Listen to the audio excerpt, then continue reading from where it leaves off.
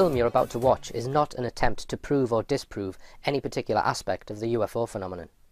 It is a presentation of information and witness testimony, along with some analysis, with the intention of getting closer to the truth on this vast subject. Let's start by stating that many people in high places are UFO believers, or at the very least are open-minded on the subject. In October 2012, Prince Philip instructed his aide, Captain Richard Hutton, to write in response to a Rich Planet viewer. His Royal Highness continues to keep an open mind on the subject of UFOs. For the last 2.5 years, I've been collecting UFO reports from members of the public. The Rich Planet website, which is promoted by the Rich Planet TV show, and hence receives around 1,700 visitors a day, has a page dedicated for visitors to report their UFO sightings. Witnesses are required to fill in many specific fields. This enables me to capture every aspect of the person's experience. A report like this one is then generated. Further dialogue can then be conducted with the witness, and in some cases, a recorded interview. Before I describe what is being reported, it's important to point out some of the objects often seen in our skies which are easily mistaken for a UFO. These are Chinese lanterns, and have become very popular for letting off at parties and special occasions. They are usually let off in groups of 5 or 6 and move silently across the sky, emitting an orangey glow. I filmed these Chinese lanterns over Torquay in 2009. They will generally all move in the same direction, according to the prevailing wind. Many of the UFO reports I've so far received have been rejected, because what is described is similar to lanterns. In this example, the witness states, "Steady moving orange UFO at a few thousand feet altitude over house heading west. It never flashed or flickered like a lantern or a plane and made no noise." Then, after 5 minutes, another identical one followed. In total, there was about 5 minutes interval between each one. Reports like this one have to go straight in the bin, as it is far too likely they are simply lanterns. Another aerial object which has become increasingly popular over recent years is the model aircraft. They don't all look like aircraft, and some of the manoeuvres which can be achieved by relatively inexpensive models are quite incredible, using high-powered, electronically controlled propellers. Model aircraft are often fitted with coloured LED lights, so one can imagine what this small, multi-rotor aircraft would look like at night if it was lit up. Before we look at some witness testimony, I want to make a simple point about this much misunderstood subject. The major area of contention and controversy with the UFO issue is whether or not non-human, some say alien, entities are responsible for some of the unidentified objects. The most popular argument used by people claiming that UFO craft cannot be of non-human origin is that the distance to the nearest star would mean it impossible for them to travel here. Quite a narrow viewpoint in my eyes. Firstly, because it assumes we know everything there is to know about physics and the universe, which we undoubtedly do not. And secondly, it ignores the possibility that there are bases on or near the Earth which could have been here for millennia. There is, however, a third possibility in this argument, which people who haven't delved into the subject are usually oblivious to. This is that some UFO craft may have their origins in some kind of collaboration of the two. It is widely claimed by many there have been technology exchanges between one or more outside groups and the US military. So it could be that UFOs witnessed are human-controlled but utilise outside technology, or that the military are party to non-human craft being flown by ETs in some kind of joint project. The testimony for such possibilities is extensive, and I would recommend these 3 books for starters. The first, written by Philip J. Corso, a retired US Army lieutenant, describes how a top-secret group took control of the famous Roswell craft, recovered in New Mexico in the summer of 1947. Critics often say, if they are so advanced, how come they are crashing in the desert? It has been claimed the military were experimenting with a new type of radar beam in that area in 1947, and that it may have interfered with the craft's propulsion or navigation systems. Corso goes on to describe that the purpose of the project he was involved with was to examine the recovered craft they had acquired in order to learn about the technology, and even introduce some of the technology to certain corporations within the military-industrial complex. The second book includes testimony from physicist Bob Lazar, who made detailed claims in 1989 about a specific area within the infamous Area 51, known as S4, where he claimed 9 different types of extraterrestrial craft were being stored, and there were ongoing projects to decipher how these crafts' propulsion systems operate. Lazar's testimony has recently been corroborated with information given to Richard Dolan from an ex-CIA official who visited the facility under instructions from President Eisenhower. The third book is written by retired US Army Sergeant Dan Sherman, who was drafted into a top-secret NSA communications project in the 1980s. He claims that in 1961, the NSA started a joint project with a group of extraterrestrials involving advanced methods of what he describes as intuitive communication. When I was initially brought into the program, they referred to it as a slant mission. They referred to it as a gray. So But I they don't also know the told reason. you that aliens were involved. Yeah, when he described the onion effect with the security classifications, he mentioned that the black projects, were at a certain level, and then gray projects, which have to do with alien technology, research and development, or communication. Any of those things, they were classified as a gray project. Right. Okay. And he mentioned that the project itself had kicked off in, I believe he said 1961. all right. And they started to abduct human females for testing for this genetic procedure that they were going to conduct. And when I say they, it was a joint project with the alien race, whatever you want to call it, and the American government. Yes. And you said it was joint, so you think that, because you describe it as a military abduction, so it's not necessarily military, it's a joint thing. So do you think it's the alien technology that was being used for the abduction rather than the military technology? Oh yeah, I think, let me back up here. The actual abductions themselves were conducted by the aliens. Right. And the procedures were done by the aliens. I say it was in conjunction with the military because the military knew about it. Dan Sherman's story is very detailed, and he is a highly credible whistleblower. It's difficult to dismiss all the claims of alleged ET collaboration out of hand. The Roswell event, for example, has produced many reliable accounts. When considering UFO reports, we must not fall into the age-old argument, was it an alien ship or was it a human ship? We might be overlooking a third possibility, that their origin is in part alien and in part human. In fact, it doesn't really matter what camp you are in. I am happy for your belief to reside in whichever part of this diagram you choose, because the testimony in this film will show there are vehicles in our skies whose characteristics cannot be explained by the science in our publicly available physics and engineering textbooks. Somebody is flying silent aerial vehicles on a fairly regular basis in many locations around the UK without the consent of the public, and everyone should be concerned about this. Everyone. Another factor we need to consider is the advanced aircraft that have undoubtedly been developed, usually for the US military, by the secretive Lockheed Skunk Works. One commentator who speaks about many of the prototype craft that have been designed or developed is Michael Schratt. Some of the declassified craft designed in the 1980s make the mind boggle. For example, version 2 of the TAV will go in a low Earth orbit, can orbit the Earth 3 times without refueling, and can travel from Los Angeles to Melbourne in 55 minutes. They have also designed nuclear power craft, and another secret craft, the B-2 bomber, once airborne, is alleged to be able to switch into an electric mode, possibly utilizing silent anti-gravitic propulsion. It's also worth noting here that the sheer variety and exoticness of the secret aircraft designed and developed by Lockheed, which have so far been declassified, suggests they may be decades ahead of the technologies developed by NASA in their rocket programs. When people see a UFO, and others suggest it may have been a secret American aircraft, the response is often, why on earth would they be testing a secret aircraft over some mundane part of the UK? This 1997 article alleges that in Hampshire, in 1994, a top-secret US spy plane, which flies at the edge of space at 5 times the speed of sound, crashed at the British experimental airbase Boscombe Down. The SAS was scrambled to throw down a cordon round the wreckage. The aircraft was believed to have been the Astra or Aurora, a craft which to this day the US military still denies exists. Michael Schratt also claims another secret aircraft crashed on the East German border region in 1989. The only known illustration of a top-secret aircraft that crashed in the East German border region during the first month of the Bush Sr. administration. Had a crew of 2 that sat tandem. Now I'm proposing that this was a Lockheed design just for the fact that you can see the same faceted flat plate technology used on the F-117. It had 3 balls. There were 2 up front, 1 in the aft section, and when this particular aircraft crashed, that you'll see right here, there was a hull breach on the port side, and then near the aft section of the hull there was a crack or bent at about a 15-degree angle. One of these balls popped out, was later recovered by crew.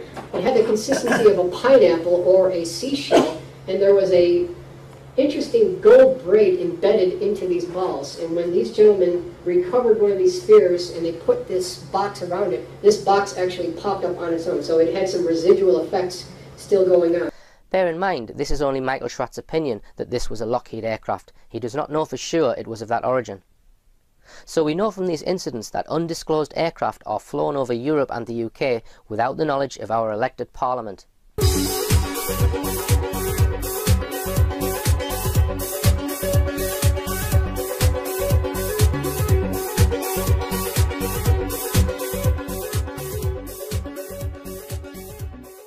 From August 2010 to December 2012, Rich Planet has received 350 separate UFO reports. Of these, I have discarded 188, over half, because either the information in the report suggests something conventional, or there is not enough information to draw any conclusion. Out of the 162 reports remaining, I have interviewed 25 witnesses by telephone and recorded 12 video interviews. I also interviewed some prominent UK UFO researchers. I've categorised the sightings into spheres, black triangles and discs, and split these up again into different sizes. The small sphere is often described as the size of a football, which we will come on to. Medium would be bigger than a car, and a large sphere would be anything larger than a house.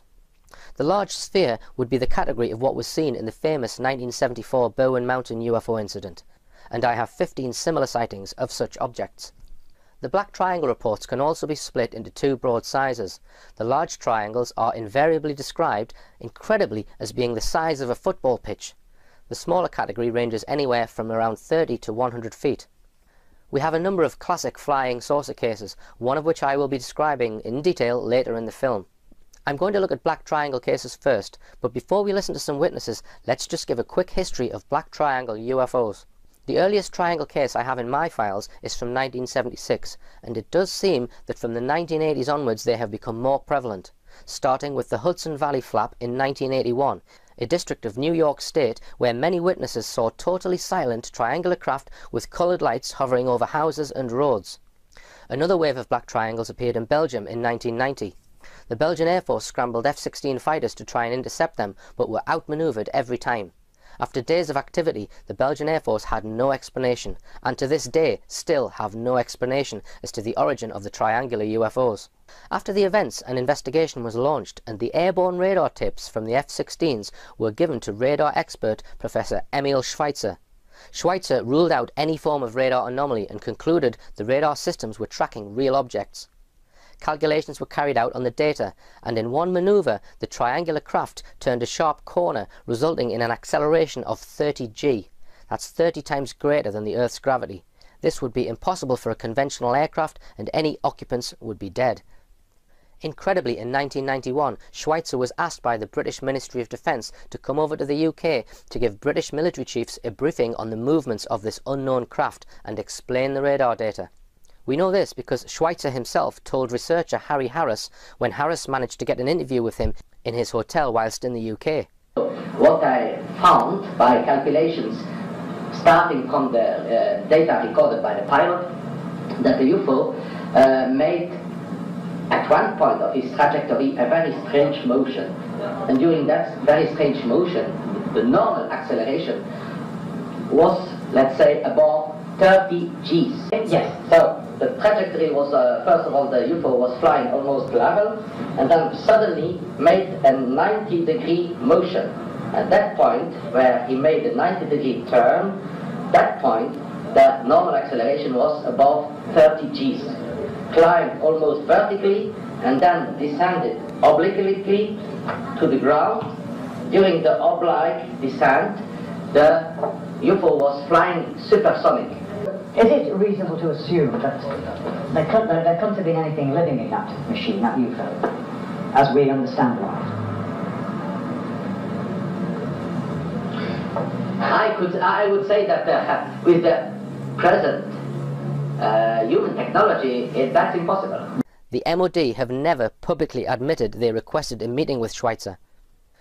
The UK too has had its fair share of black triangle activity. Notably in 1988, a wave known as the Staffordshire Flap occurred at Cannock Chase. In March 1997, the Sheffield UFO incident took place, which has been tirelessly researched by Max Burns, who uncovered evidence that fighter jets were again scrambled to chase this silent triangular UFO. The UFO was seen by multiple reliable witnesses that evening along its path. Although the Air Force has never admitted it, evidence showed that one of their jets crashed while chasing the triangular UFO.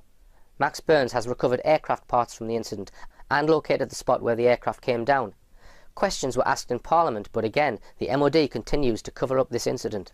These cases are just the tip of an iceberg of silent flying triangle incidents. Many cases have been diligently documented by veteran UFO researcher Omar Fowler, many of which have taken place in Derbyshire. December 94 to May 95, we had 52 flying triangle incidents over Derby. We had one less than a mile from this very spot, right, where one hovered over a traffic island in the middle of the rush hour, 6:30ish at night, and the traffic was queued up, usual sort of thing, and one driver happened to be patiently waiting for the traffic to move, happened to glance up, and there was a huge black triangle hovering over the traffic island, just studying the traffic. Right. The craft are almost always silent, black, and usually with 3 lights in the corners and sometimes 1 red light in the centre. Let's take a look at a few of the testimonies from witnesses reporting their cases to Rich Planet.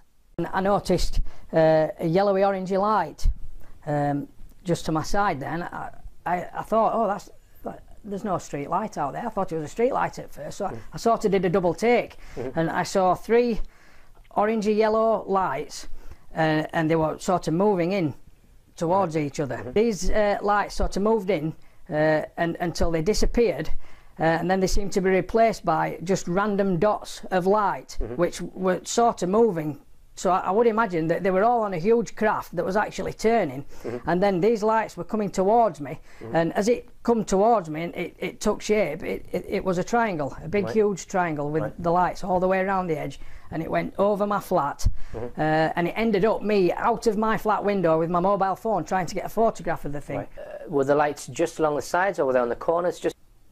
I'd say no more than 8 on each side. Right, okay. I think there were fewer on the back side of it, and there was 1 red one in the centre. 1 red one well. in the centre, yeah. and 3 white lights with a red flashing light. But what struck me most was it seemed to be still. It seemed to be completely still. It was like maybe 4 or 5 hours high, if you get me. But what I noticed is it was sort of rotating like that. That's why these lights. That's why these lights looked like they were going into each other, but they weren't, because it was like a solid object. I looked up first and I saw this massive, great big black triangle sitting in there, and it wasn't. It seemed to be absorbing the light. You could see it against the light pollution. This thing, the size of it is massive, like a great big football field. So it was blacker than the surrounding sky. It was blacker than the sky. Right. That's how we could see it. And give me an estimate of size, Dean. Well, it must have been like bigger than a football field. It must have been at least a football field in size. It was huge. The height, I think, was about 3 or 4 houses high, heading towards north-northwest from south-southeast. Right. And then it kind of moved backwards towards me, if you know what I mean, but like really slow and smooth, and that's why I knew that's not an aeroplane, if you know what I mean. It was like really slow and smooth, like backwards like that, and then it moved forwards like that way, and then it sort of just did that a few times, and then just headed off. Right. But there was no sound at all. That's what was weird. The craft was going like that, and turning round. Eventually those lights on the back disappeared, and I could just see it like a cluster of lights, and the cluster of lights were moving, and then they all started coming towards me like that, and as it got closer and started going above, I could see then it was a triangle. It was absolutely massive, this thing.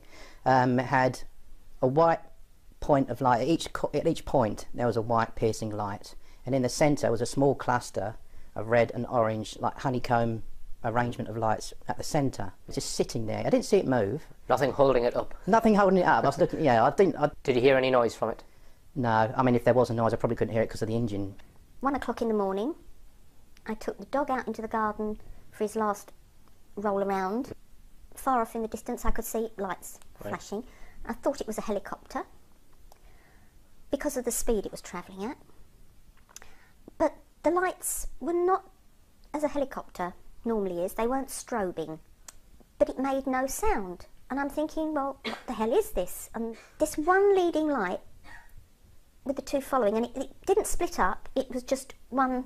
It appeared to be just one solid object. It headed off towards Ackworth, which if you go to Ackworth you eventually end up in Rotherham, if you keep going, and then A few days later, that's when I saw that thing in the newspaper. Right. Which is like... Now, before we go to that, just give us an estimate of the distance and the size. If it were about 5 houses high, and then probably about 600 to 800 metres away from me. Right. You've estimated in your witness statement... About 30 metres-ish, if... Right. In size? Yeah, like length like that, 30 metres. Right. So your sighting was on the 20th of October. Yeah. And then that was a Wednesday. The following Monday... I went back to work. I worked on nights at the time. And there was a sighting of a UFO in Rotherham. Yeah, in Rotherham, and it was a black triangle, right. Apparently, they said. It just says, baffled residents helplessly shouted at the triangular craft as it crept above the South Yorkshire town. And of course it just didn't make a sound, so I couldn't place it. What sort of speed do you think it was travelling at? 40 miles an hour? It wasn't fast. Eerily, it looked just like an object spotted over Belgium in 1990, which so spooked authorities that F-16 fighter jets were scrambled to intercept it. That was in 1990, and they've put a picture of that one as well, which looks pretty much dead on what I saw, to be honest. Right.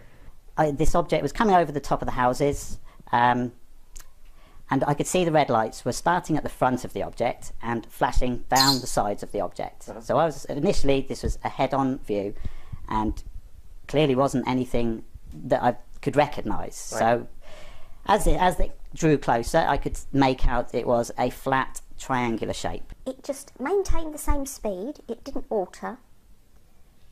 But looking at it from underneath, I was seeing a light there, is that in frame? A light there and a light there. About 3/4 football pitch. Right. All right. Okay. So is a rough.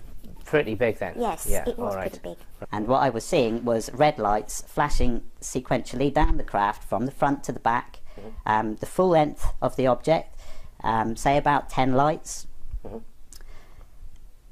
And again, as it started coming closer, I was now more looking side on. And the height of this thing was probably around 500 metres, I'm guessing. So not very high at all, but certainly high enough above the houses. But as the first object came closer and came side on, a second object, identical to the first one, appeared underneath it. And I noticed that the sky around the lights started to sort of wobble, in effect, like a rippling effect, around the outside of what turned out to be a triangular-shaped craft. And once it started to ripple, you could see this object materialising. It was just like Star Trek, like decloaking right in front of our eyes around the lights. Once we realised that it was a craft there, the craft floated its nose into the air. Now I say floated, it manoeuvred like no other craft I've seen. I've been in the aircraft industry, I've been to air shows, I know what craft look like when they move about. This thing was floating. It looked like it was underwater, like a submarine. A size, again guessing, is 20 to 30 metres long, the objects. Certainly not huge, like some reports have said of football field size objects. It certainly wasn't that big, but larger than your average two-seater plane or what have you. Basically there were just these 4 big lights along the back, and like I say, they weren't parallel to the ground, they were tilted at an angle. Now I also noticed in the course of there was a little light off to one side. It turns out that would be the one underneath the nose at the front, but at this point we didn't know that. We could just see 4 lights at the back and 1 under the front. And it was at this point that the triangle tilted up in the air, but it rose, like I say, like a submarine underwater. Now once it did that, we could see on top of the surface all these lines interlocking, looked like girders. Any noise at all? No, and again this was the thing that drew on me then, was that I couldn't hear a thing. Right. And what sort of speed? And again the speed was most definitely slower than your average airspeed for any aircraft that I've seen. So they were almost, you could say drifting, but there was no bobbing motion. They were on a very set, steady course.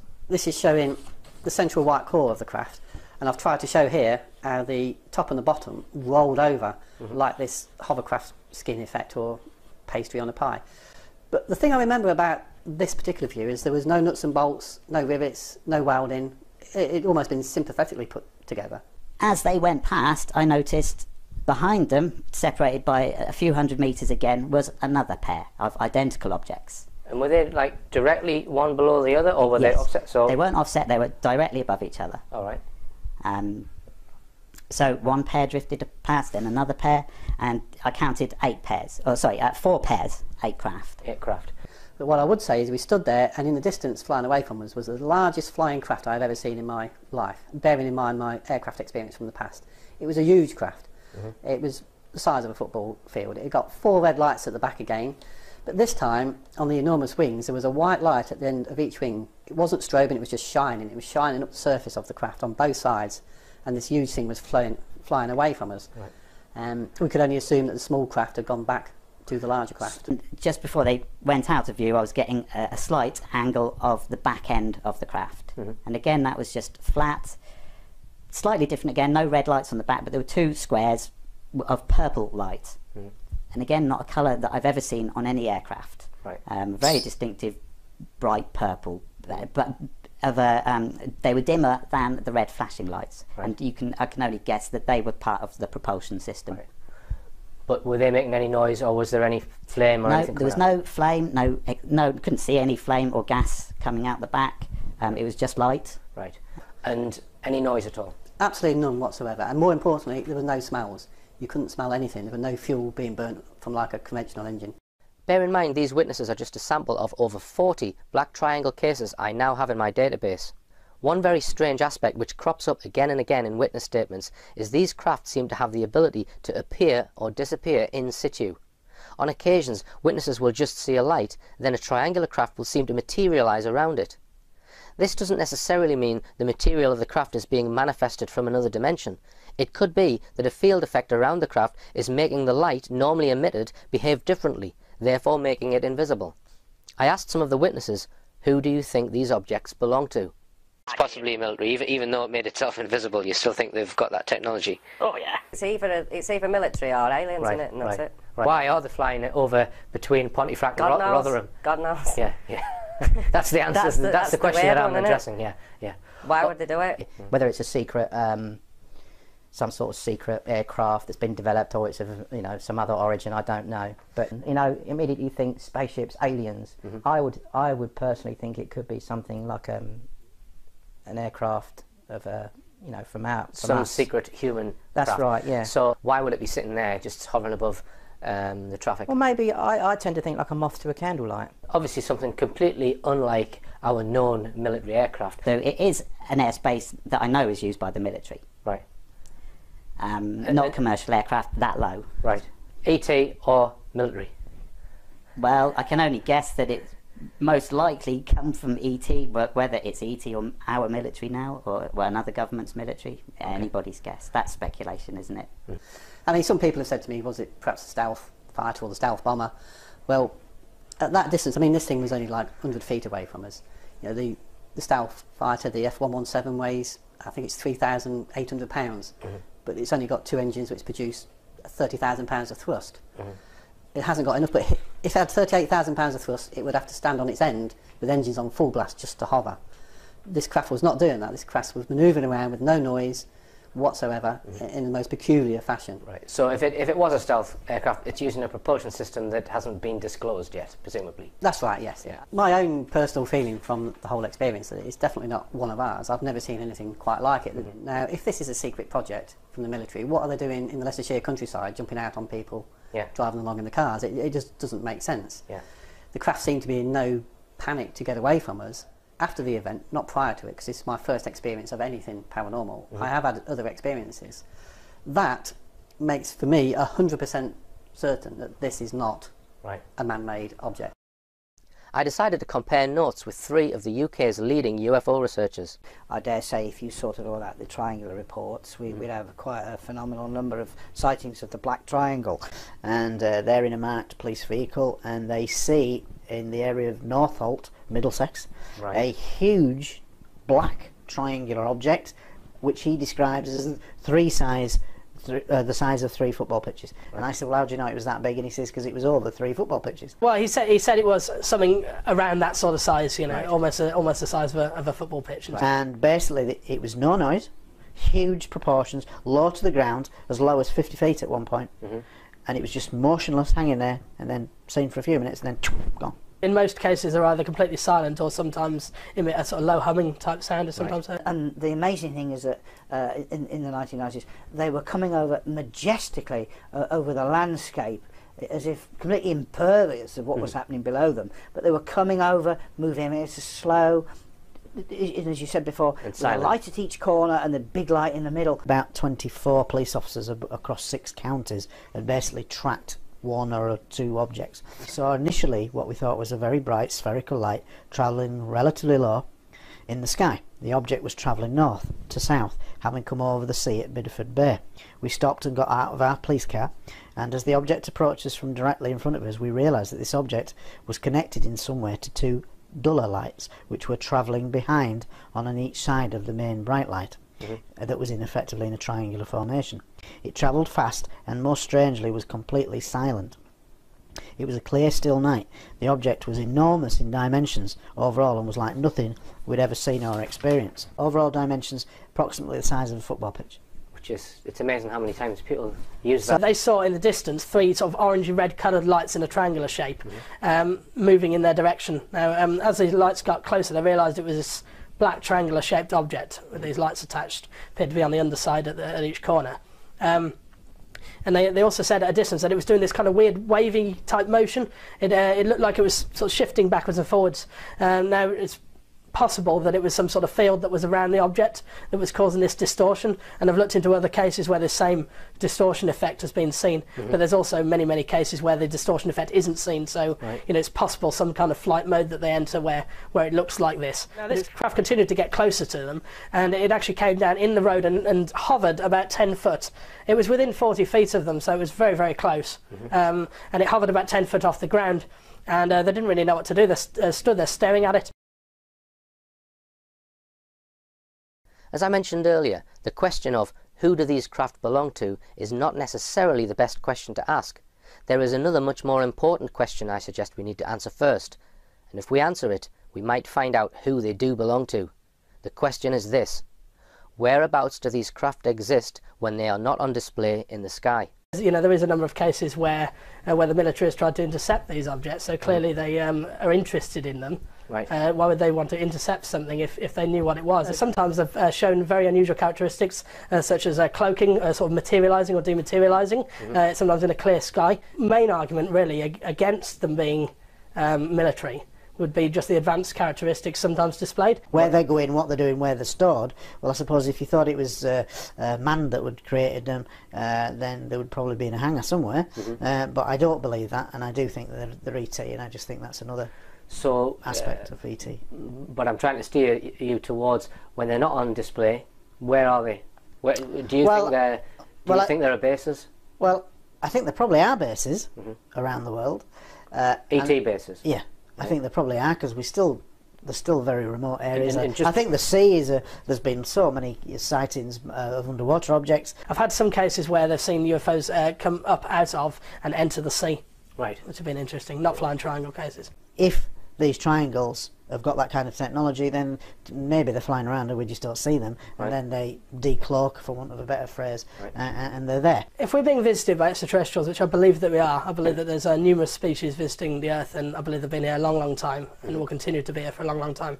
I believe that there's some sort of ongoing program that they're working on with the human race, and they're possibly developing us. Now, it stands to reason that they would have to be somewhere. They're unlikely to just be flying around all the time. So therefore, I'd certainly look into there being a number of bases, possibly here on the planet, maybe up on the moon, that they would use to house these craft. Right. If we consider undersea or underground bases, you wouldn't be able to pinpoint any areas that you think are more likely than others. No, no. I think if I was going to have a base underwater, I'd put it in a really deep trench where nobody goes. There's a number of cases linking with missing time or sort of even mind control sometimes. Aspects of that seem to be involved. And also I've dealt with a number of cases that directly link flying triangle craft with the abduction phenomena. Right. So these bases may have been on the planet for a long time, and there's a lot of talk about bases in the depth of the oceans. That would be a very good place to put them, because it's somewhere out of reach of human civilization.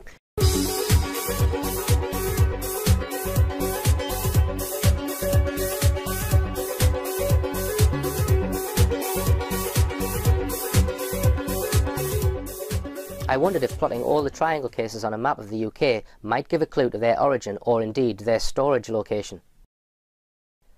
There does seem to be a significant number in the West Yorkshire and Lancashire region. This region contains large unpopulated areas, has very steep hills, and is also home to the famous UFO hotspot known as Todmorden.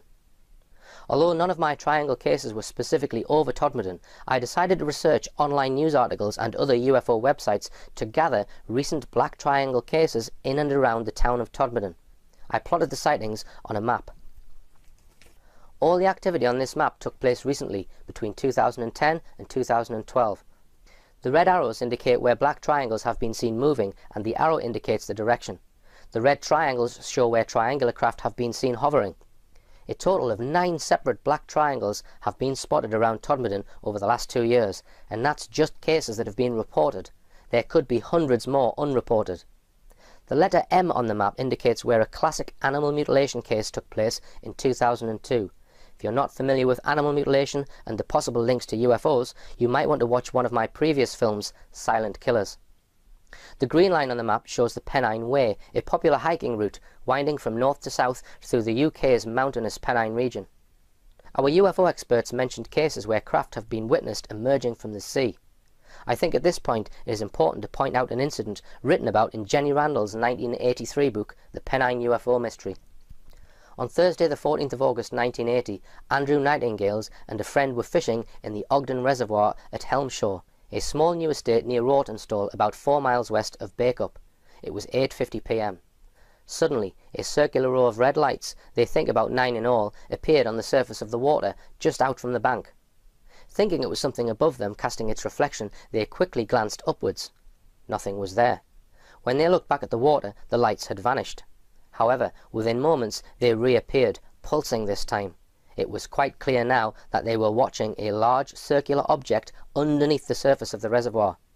Naturally they began to panic and fled from the water's edge, dropping behind their expensive fishing tackle at the mercy of any passers-by. As one of them put it afterwards, "There is no way I would go back there until it was daylight." The Todmorden area is littered with reservoirs, some of them on the tops of hills. To the north of Todmorden is a vast expanse of land where there are no roads nor easy access to the land for many square miles.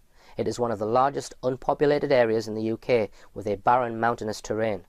It's also worth pointing out that the Menwith Hill eavesdropping facility is just 25 miles to the northeast of this area. The Lancashire-West Yorkshire border is very central to the UK as a whole.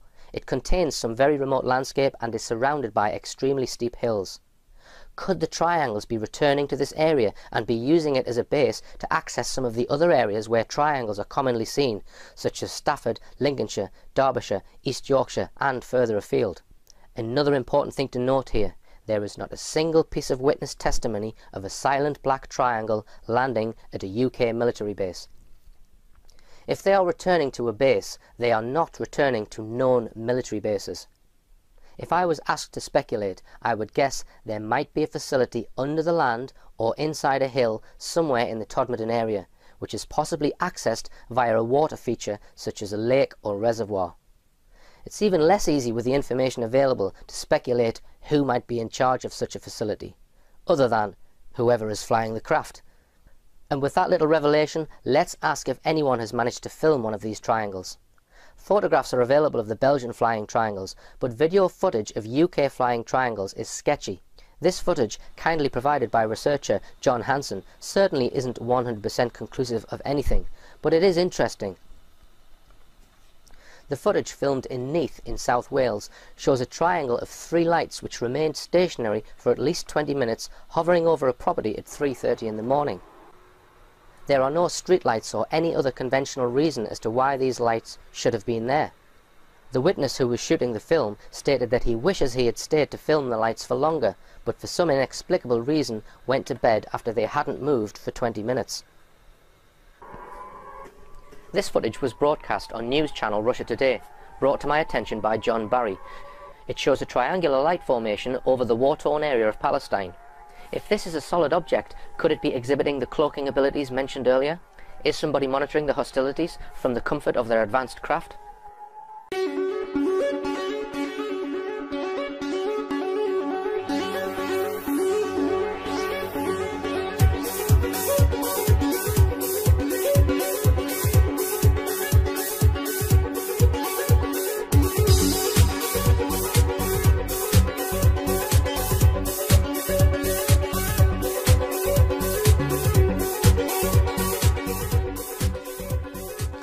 UFO researcher Dave Hodrian mentioned that black triangle craft have been associated with alleged abduction cases.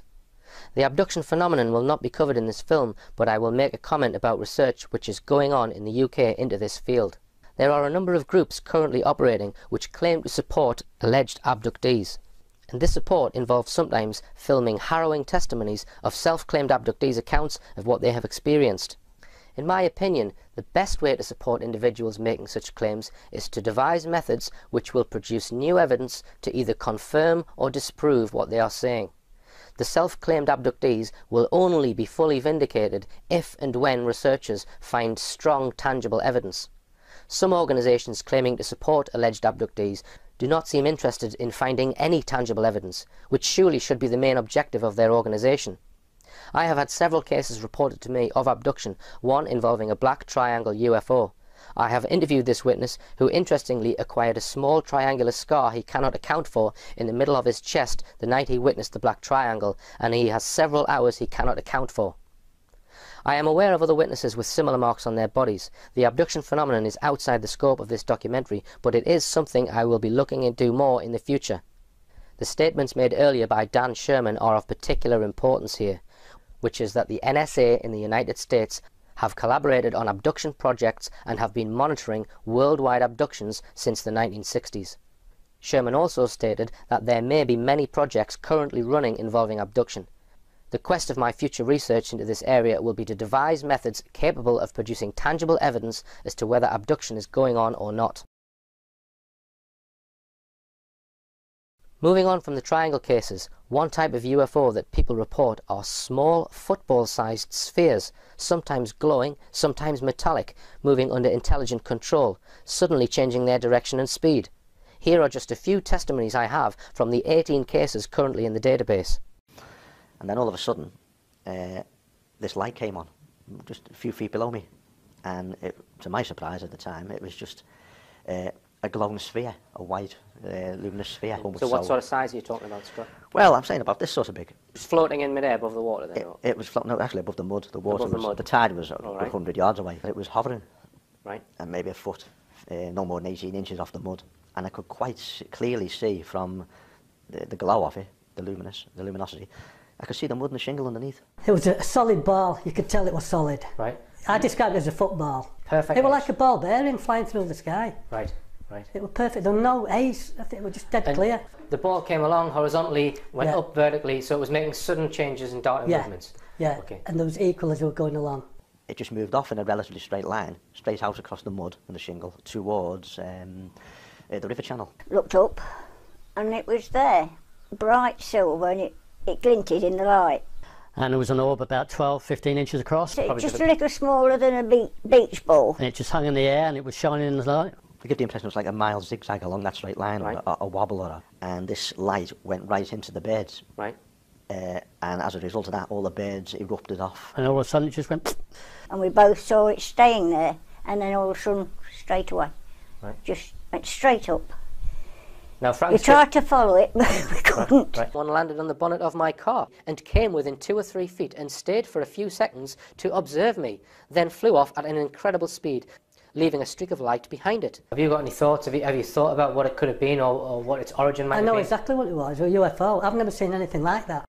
I plotted the small sphere sightings on a map, and it does seem to reveal a predominance in the South Wales region of the UK. If anyone has an explanation as to why these things are seen in that particular area more than in others, please get in touch.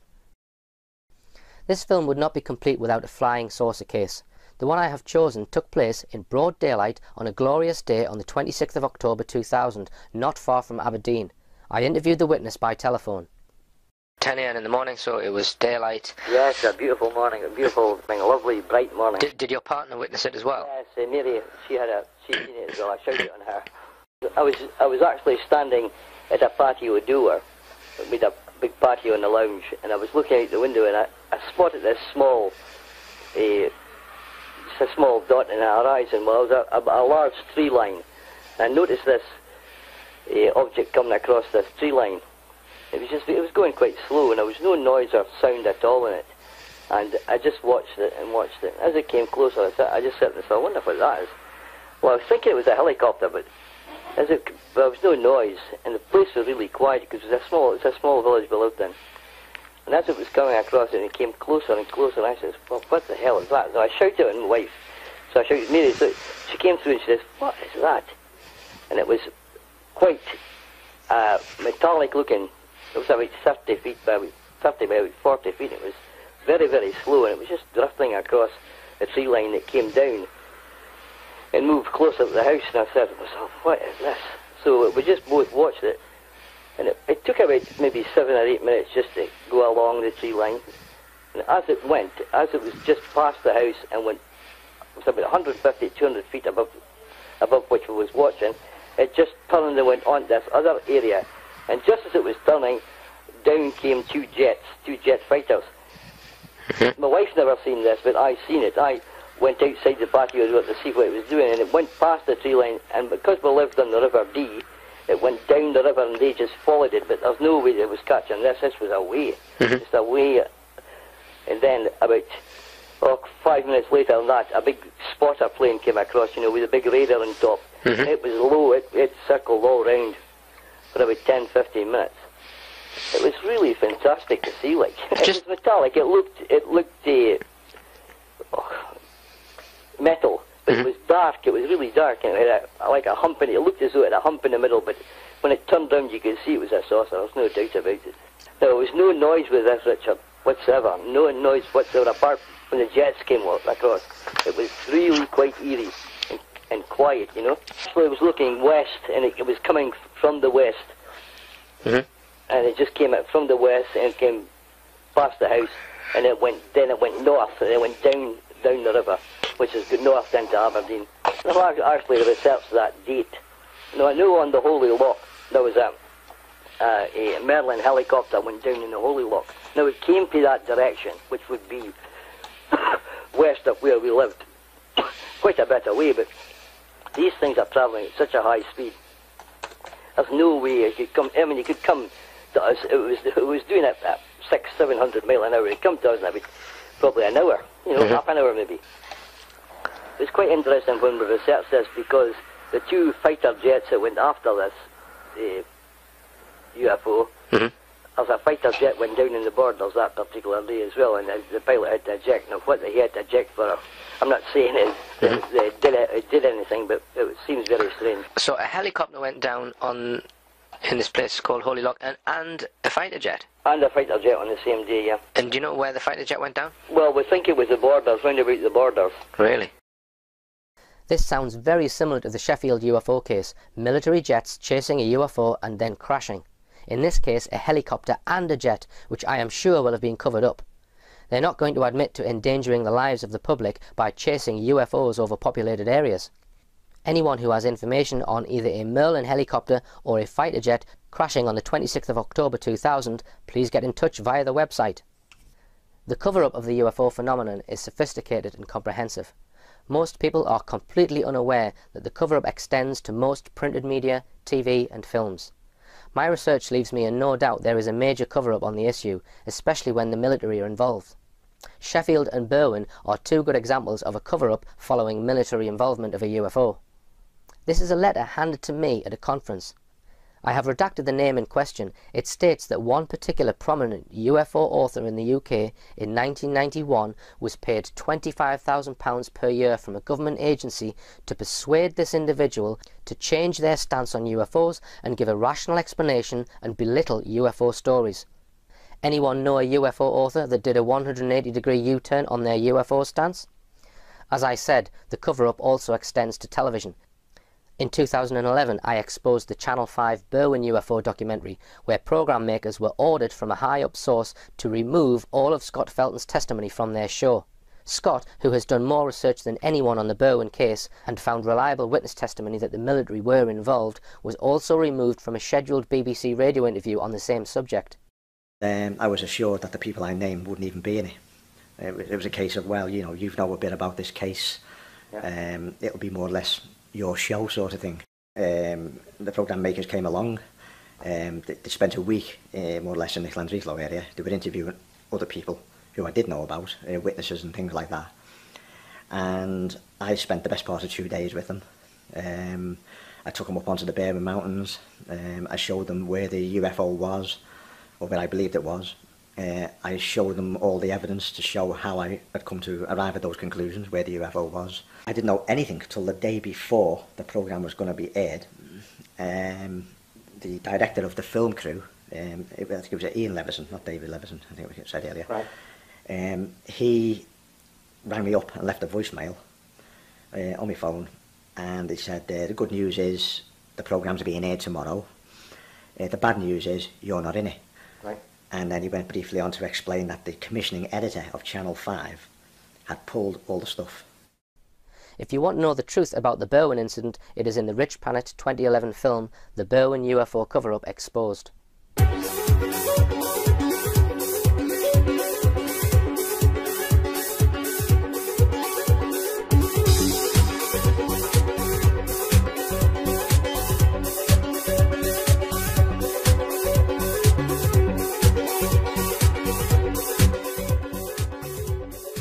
So how come these craft are almost always silent?